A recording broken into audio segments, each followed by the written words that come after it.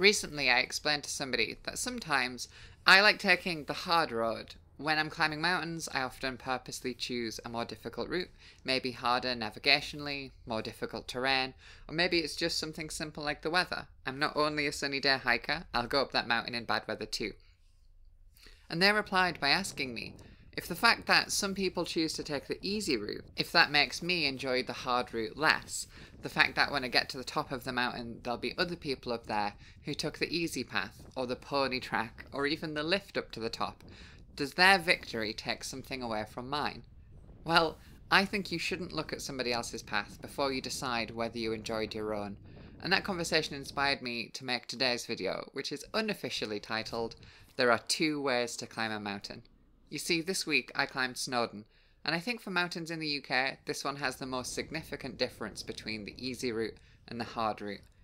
You can climb Snowdon via a route such as the Miners' Track, which is a well-maintained, wide and flat route, and in good weather, it's a pretty gentle hike and very picturesque. Or you can take a route like the Crib Goch route, which is a knife-edge ridge, and you could do that in gale force wind, rain or snow. For today's hike, I took the Crib Goch route up and the Miners' Track down, and hopefully this video will show you that Snowdon has a lot to offer a wide range of hikers, and hopefully I'll leave you thinking that even if you're not up to the ridge route, you can still have a great hike and a great day. Take your own path, and whether you're coming up the ridge with me, or you're taking the Watkins path, or the Miners' Track, you do you. To get here, I parked a little distance away from the base of Snowdon, about 1 kilometre out at a parking spot on the A498. There is a good car park at the base, but it requires you to book in advance during the busy periods and it can fill up quickly. Also, it's £25 for a full day parking pass, so I stopped just 1 kilometre away on the A498 and paid £4 for the full day. When I arrived at 7:30, that parking spot was filling up pretty quickly, and you'll see at the end of the video that it was very busy, so I would recommend arriving early. From the Penny Pass side of the mountain, which is the side that I'm approaching from, you have 3 route choices: the Miners' Track, the Pig Track, and the Crib Goch Ridge.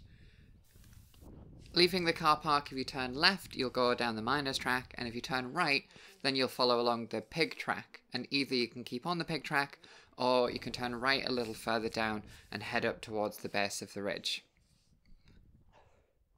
If you're planning on taking the ridge but perhaps didn't get the weather that you were hoping for, you could always turn left at that fork and stick to the Pig Track all the way instead if that's needed.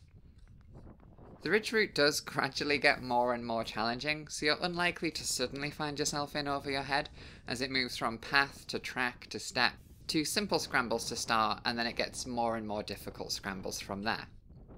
I did find a couple of spots where it wasn't immediately obvious which route to take on the scramble, and I found myself checking the map a few more times than usual to ensure that I was making progress in the right direction. This could have been because towards the top the weather was very poor during this climb, but there was a few places where I definitely didn't feel that the correct route was obvious. So it is important to keep aware and keep looking around to see if there is maybe a better route than the one you're taking during the scrambles. There was very few people on the ridge today, but I did call over a couple of times to other hikers to ask, what does it look like over there, and to exchange opinions on routes up the scramble. I think during the scramble up the ridge and over Crib Goch itself, I passed maybe 6 people, so it was very quiet on the ridge today, especially for such a popular mountain.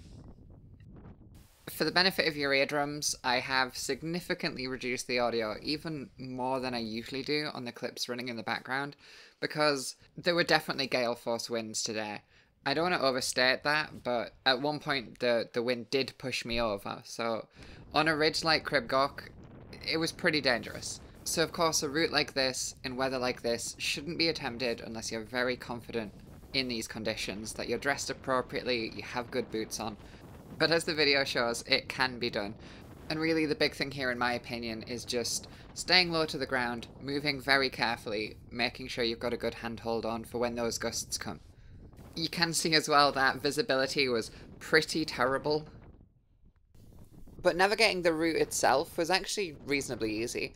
I mentioned that finding the right path up the scramble can be quite difficult, but once you're on the summit of Crib Goch and you're making your way along, navigation was pretty easy. You can see in these clips here, either I'm just following the ridge or I'm just following the track, so didn't have much difficulty with navigation, even in such poor visibility. I also mentioned that on the ridge I only passed about 6 people. Well, now we're coming to the end of the ridge and we're walking towards the summit of Snowdon itself, and there was an awful lot of people. Even though the weather was so terrible, even though visibility was so bad, there's gale force winds, there's rain, there was still a huge number of people at the summit of Snowdon. And as you can see, not everybody was dressed appropriately. There's a lot of people who appear to be completely soaking wet at this point. Yeah, dress appropriately if you're going out hiking. And if you are going just for the Crib Goch route, I wouldn't blame you if you get to that first trig point that marks the end of the ridge route, and then you claim a win and you head back down, because the summit of Snowdon itself was incredibly busy. And there was a queue for people to get up to the trig point itself and take a photograph at the top, which I completely understand. But that's it, we're done. You've seen the photograph of my hand on the trig point. We have climbed the Crib Goch route and loved every second of it, so we are taking the miners track down. So we just retrace our steps very slightly to get onto the pig track, follow that to the miners track, and then as we're lowering our altitude, the weather improves greatly. Of course, we're lowering out of the cloud layer, and the miners track was pretty sheltered, so we didn't have to deal with the wind either. The miners track is a great route. It's accessible to a lot of people, and like I say, if you're not feeling the ridge, you can always take the miners track. And the eagle-eyed amongst you may have noticed in this video, I'm actually wearing different boots to usual. I've swapped out my Altbergs for something different, a proper pair of mountaineering boots as opposed to the tabbing boots that I usually wear, and I will be doing a review of these soon, but since we're down on the miners track, I don't need my mountaineering boots, so I've swapped into just a pair of trainers for the walk back, which was gentle, scenic, and calm. At this point, maybe you want to grab a coffee at the Penny Pass Cafe, but for me, I'm just here for the summit, and that's another one ticked off.